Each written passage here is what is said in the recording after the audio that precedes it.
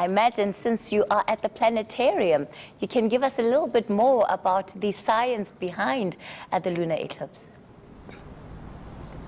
Well, a very good evening to you, Mrs. Kathy. We are indeed coming to you live from the planetarium here at Wits University. It's one of the key areas where people will be gathered to observe the lunar eclipse. And yes, indeed, I can give you a bit more information and some context on that as to what is this lunar eclipse and actually what happens during such occurrences. The lunar eclipse is basically what happens when the sun, the moon, and the earth are almost or perfectly aligned with each other. So usually the sun and the moon revolve or orbit around the earth's atmosphere on a plane level. Hence this is such a rare occasion, but simply, if I can put it in simple terms, this is basically what happens when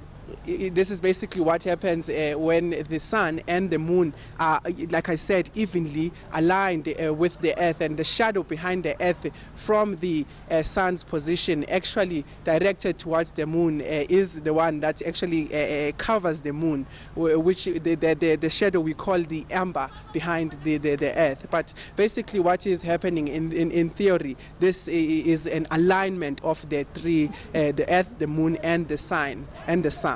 All right, and we can see behind you just a view of what the moon looks like right now. But of course, a little bit later on tonight, in about an hour's time, it's going to start moving, and we're expecting it to be completely dark. So speak to us about the times.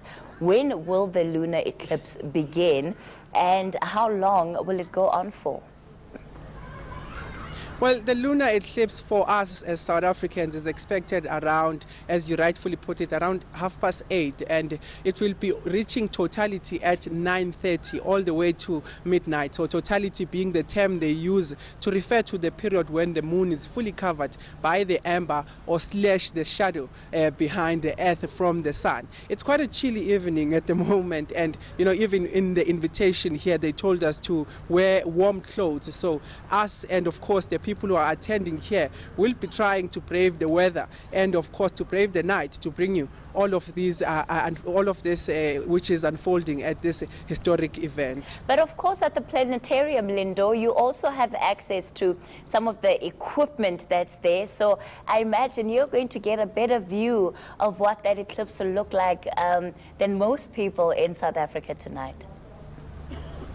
Well, Ms. Kathy, we're definitely hoping we will get a better view. But so far we saw them bringing out what I would like to refer to as the big guns, the big telescopes, that would definitely get a closer look at this eclipse. But we'll definitely be trying to also show you during the evening, during the course of the evening, how it looks like on a closer look from these parameters. But of course, Wits University is bringing out the big guns, and they have brought out those big telescopes, and we are hoping that we can get, you know, a better look than the naked eye would give us at this particular point in time. Well, it sounds like it's going to be an absolutely fascinating team for you and everybody else that's out there at the planetarium.